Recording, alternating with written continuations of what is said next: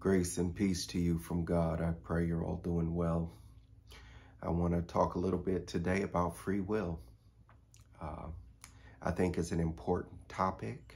I think it's important for many reasons. One of those reasons is because the more we understand who we are, the better we can understand who God is, and vice versa. The more we understand who God is, the better we can understand who we are, why things are happening the way they're happening. And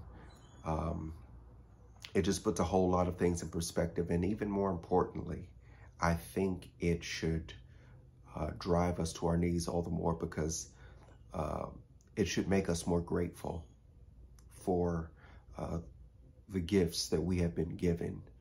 And number one of those gifts being our faith.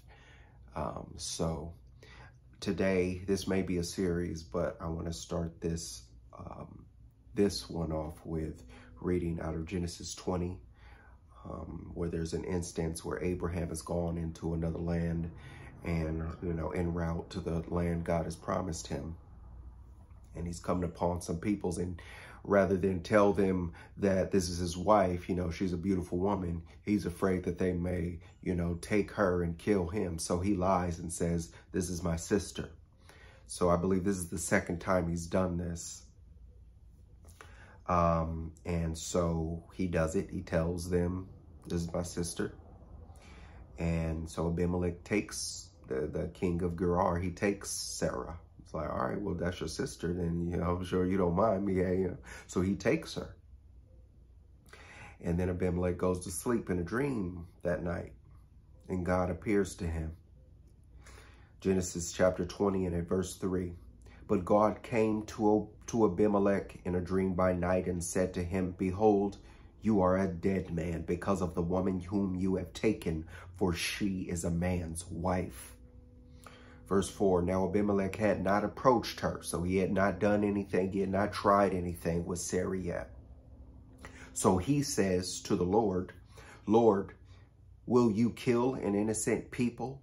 Did he not himself say to me, she is my sister? And she herself said, he is my brother. In the integrity of my heart and the innocence of my hands, I have done this, Lord.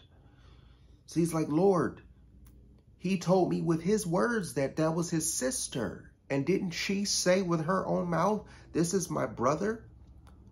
So if there's both saying this, and I've taken her, out of my own integrity, I took her with, intentions of making her my wife or one of my wives, or just taking this woman. I don't know what his intentions were. Okay, then still in Genesis chapter 20 and at verse 6, then God said to him in the dream, yes, I know that you have done this in the integrity of your heart, and it was I who kept you from sinning against me. Therefore, I did not let you touch her. Verse 6 of chapter 20 in the book of Genesis. God continues with, in verse 7, now then return the man's wife, for he is a prophet, so that he will pray for you and you shall live. But if you do not return her, know that you shall surely die, you and all who are yours. Now, what does Abimelech say back in verse 4? Or no, he doesn't say that. It says, now Abimelech had not approached her. So he doesn't do anything. He doesn't make any advances. He doesn't try anything with her yet, right?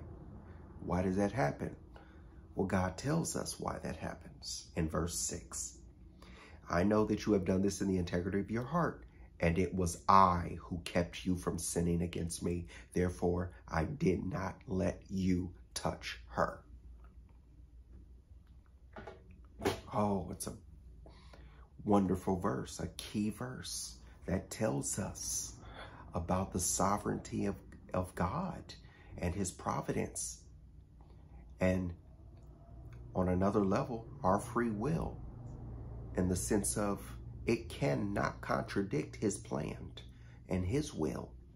So we do have certain abilities. We are free in a sense, but we don't have full autonomy to go and to do and to say as we please, because there is one who has the supreme authority, the supreme sovereignty, that if he lets you go on sinning, you're in trouble. If he keeps you from sinning, you're receiving his grace, and you are being stopped from that which you are seeking to do in order for God's will to continue. This is his plan, his story, and ultimately it's about God's will and not man's.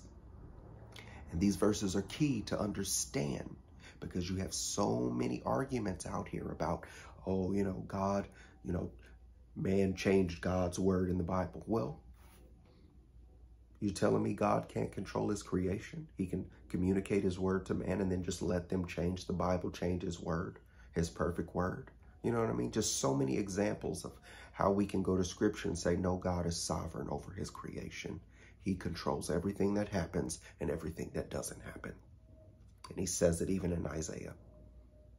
Good and evil, I have the final say-so, or whether it takes place on my planet. All right? So just wanted to share that with you, give you some food for thought. I'm going to get out of here, try to keep these short, but pungent and to the point. All right? May God's saving grace and peace be upon you.